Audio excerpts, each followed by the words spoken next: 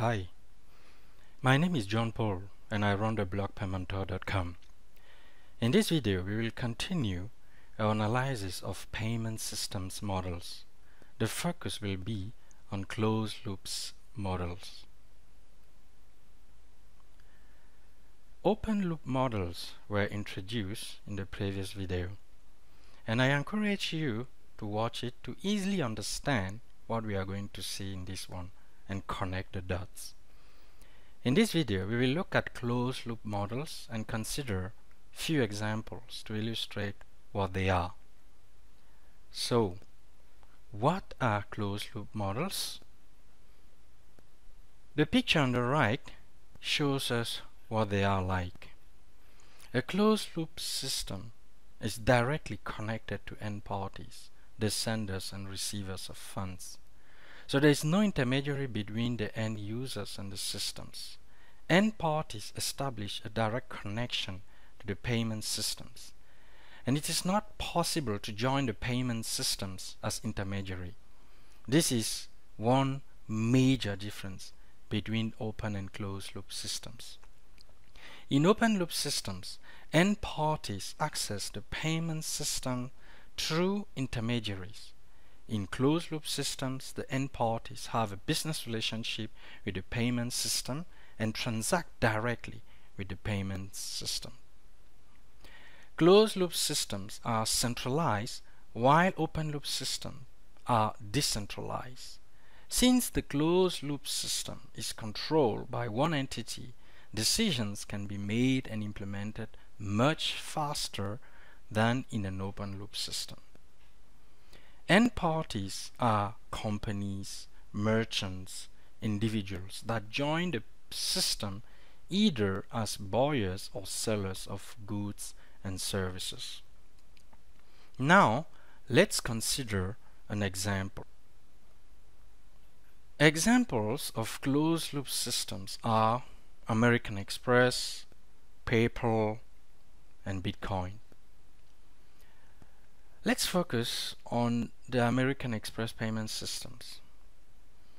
End parties, the merchants and consumers, join the system and transact directly with Amex. There is no intermediary in between. Amex issues cards to the consumers and processes the payments from the merchants as well. Consumers have car accounts with Amex, but not bank accounts. In fact, Amex does not offer bank accounts in general. This is the case in France, for example.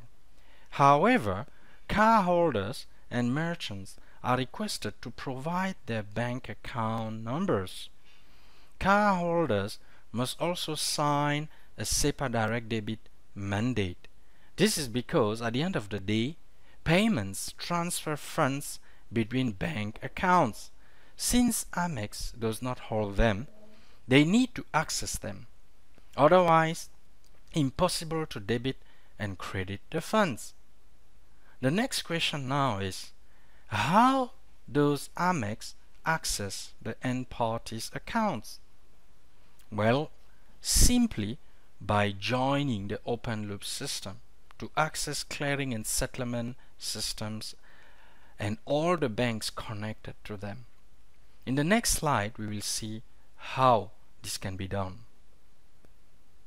On the picture, we see a simplified closed loop model with one consumer, the car holder, one merchant, and the Amex payment system. That simplified model is also called the three-corner model. As already said, Amex must access the open loop system. Otherwise, it cannot debit and credit the accounts of end parties. There are three possibilities for a closed loop system to do that. The first possibility is for the closed loop system to join the open loop system as an end party by becoming customer of a bank. It will then instruct its bank to debit the consumer accounts through direct debits, orders, and to credit the merchant accounts through direct credit orders.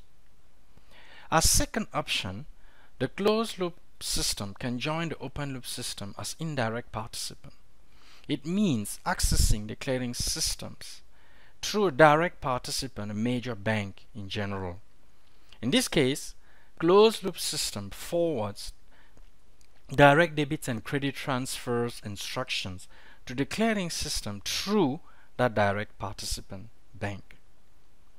And finally, as third option, a closed loop system can join the open loop system as a direct participant. This last option is seldom in practice. The first two possibilities are used by closed loop systems most of the time to participate in open loop system. Decisions to become indirect participant or customers of a bank depends largely on the volumes of transactions processed, but also on the strategy of the closed loop system. A specificity of the Bitcoin system. In some countries, the Bitcoin system is customers of many banks. That's how it gets access to open loop systems. They cannot become indirect participant, at least not now, particularly in France. It's not possible right now. But let's see, maybe things may change later. A key takeaway from this presentation is that closed loop models do not operate autonomously. They must access open loop systems to debit and credit bank accounts of the end parties. This brings us to the end of this introduction to closed loop models. In the next video, we will go back to open loop models and speak about the four-corner model.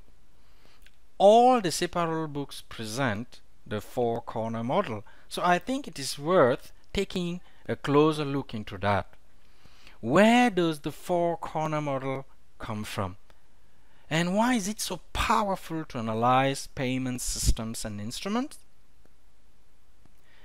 I finished this video with few resources you should check out if you really want to deepen the topics of payment systems.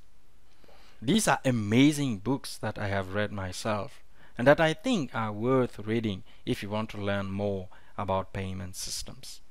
I have provided my affiliate links below this video.